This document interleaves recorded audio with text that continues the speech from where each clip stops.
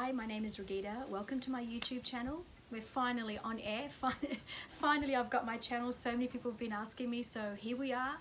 And when I tuned in and sat with my team, the thing that came through unanimously was how to own your power. In this day and age, how important it is to really be confident where you go, to stand in your light, to really shine bright, irrespective of other people that feel triggered by you. The more you own your power, the more you stay solid, the more you say, here I am. Take your seat by the fire. Let yourself be ignited with what really brings you alive. You know, and quite often I get asked, well, how do you do that, Raghida? It's easy for you because you've been doing it for so long. The first thing I would say is listen to the language that you're saying to yourself. Listen to the inner self-critique. And you know what? A lot of it can be changed because it's a default. It's just a belief you've been carrying.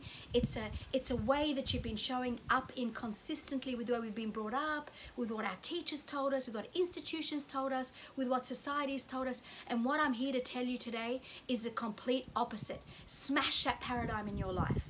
Today is the day that you awaken to owning your power, owning who you are, showing up in the world and taking your seat by the fire. When we're empowered, when we're alight, when we're lit, when we're ignited with fire and ignition and motivation and inspiration, we attract people to us. So for those who are always saying to me, why do I always attract the wrong person? Why am I always having toxicity in my life? Because there may be something toxic within you that needs to be looked at, loved, brought to light, and then shifted. By us owning our power and knowing who we truly are, that just as you are in your authentic self is enough, that begins the shift in paradigm. That's the shift in consciousness. Never apologizing for who you are, and never seeing that I'm not good enough, or how can I even be in that light when you are the same light, you are the same energy. What I'm sharing with you today is owning your power, owning your light, owning everything that there is a dream within you that beckons to be born through your soul, to be birthed into this consciousness. If you're alive today, you're alive for a reason. So during this series, I'm going to be giving activation points of where it awakens you, where it allows you to see that you are enough as you are in your totality. No more in your inner mind of putting yourself down, of lowering the energy of who you are, because the feminine within you hears it. So when your masculine doesn't give her the attention within, doesn't matter if you're a man or a woman, I'm talking about your own inner yin yang. If the masculine within you judges, criticizes, or harmfully puts down your feminine, immediately she shrivels. When it's the feminine that's a star, she's the one that's lit. She's the one that's bright within you. She's the one that says to the world, look at my beauty. Embrace me. Let me be seen for who I am in my totality. It's your job as the masculine within you to say, hey, I see you. You are beautiful. You are light. You are the love of my life. And it's not about self-love. There's so many videos and so many YouTubes and so much writing about self-love. It's even deeper than that. It's that place of having a beautiful relationship within the self. If we have the war within us, then I can absolutely guarantee you there'll be a war without.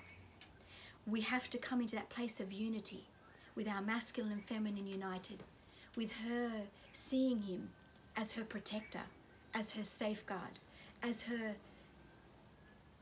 man, as her masculine, who really secures her, who makes her feel safe and secure in this world. When you feel safe and secure, you can stand anywhere and know that you won't be knocked around because your masculine's got your back.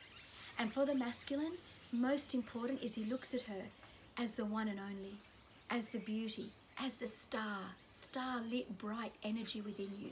That's the key to self-love, is having an opening, a relationship of conversation with your inner masculine, inner feminine. When they start to relate and harmonize within, I guarantee you it will begin to relate and harmonize without. And in that energy, the power of you begins to come back because it grows naturally. Confidence, it grows naturally. That you can stand somewhere and feel, hey, I'm okay just as I am. I don't need to be approved, because you approve of yourself. You accept yourself. You're no longer looking for validation. You're no longer looking for, look at me, look at me, look at me, because you're looking at yourself. You see you as that beauty. You see you as that grace. You see you as that power. The inner language that you have between your masculine and your feminine is key to building, establishing, expanding, and evolving the energy of love within us. Energy of love is the most important force in this universe to dissolve anything. Anything that is going on in your outer life that you're unhappy with, honestly, I say to you, the answer to that and the simple key to doing it is to building the relationship of your masculine and feminine within you back into love by harmonizing the soul within. Drop the weapons, let go of the war, remove the judgment, fierce compassion, and endless love for yourself, irrespective of. Validate yourself. Let yourself be seen by you in your totality. 2 minutes every day of your masculine observing your feminine and really giving her the attention and the validation that she needs completely begins to help her to rise, to heal. In the healing of the feminine begins the healing of love.